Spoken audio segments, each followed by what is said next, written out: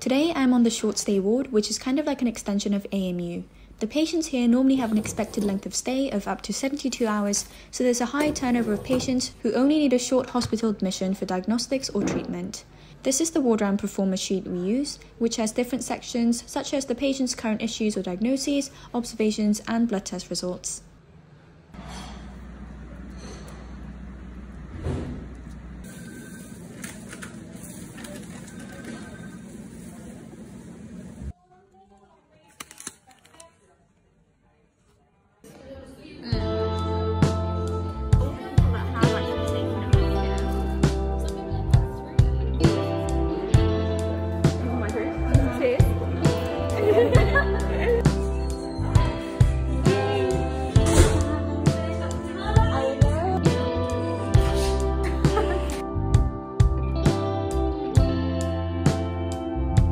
So I've just come back home and finished all my jobs for the day. I am actually in the laundry room because I've got tons of laundry built up from last week and I thought I'll do some today. 5 minutes before I was about to head home, the labs called to say that a patient's INR came back too high. So INR is something that we monitor regularly for patients who are on warfarin, and it tells you how quickly or slowly blood clots in the patient. So this patient's INR range should have been between 2 and 3. But it came back as 6.1 today, which is too high. And that means that it takes too long for the blood to clot for this patient, which puts the patient at an increased risk of bleeding, basically. So I prescribed some IV vitamin K because that will help reverse the effects of warfarin, and we'll recheck the INR tomorrow to check that it's coming down, and eventually it'll be within the normal range again. But apart from that, it was quite an eventful day, so I'm gonna head off and do my laundry and make some dinner as well. Bye.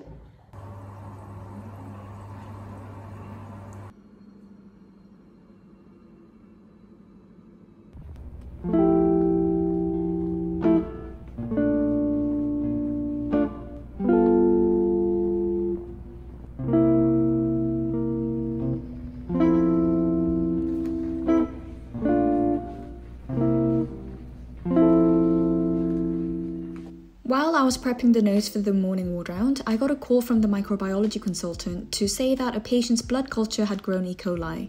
Despite being part of the gut flora, having pathogenic strains of gram-negative E. coli can cause a wide variety of intestinal or extra-intestinal infections such as urinary tract, intra-abdominal, pneumonia and sepsis. She advised to start the patient on strong antibiotics and monitor the inflammatory markers while awaiting for sensitivity results, which normally take a bit longer to come back than the culture results.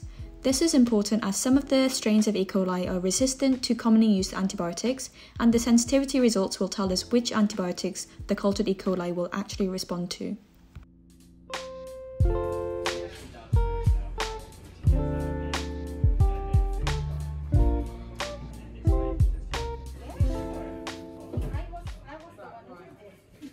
Thank you. Normal? Yeah. Big honeycomb oat, honeycomb oat, and thank you very much. Okay.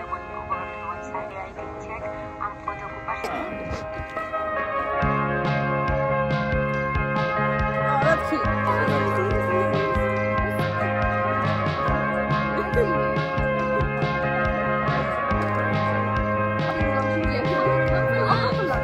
I'll come for lunch. Yeah. I live here, right?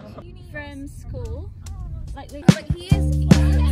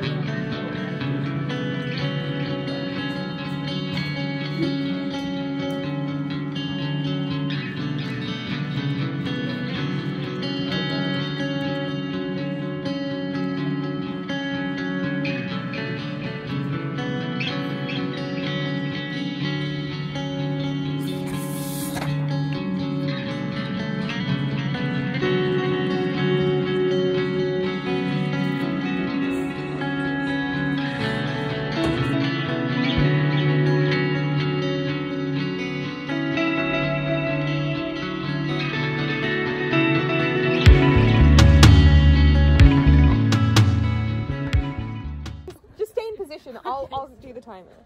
Okay.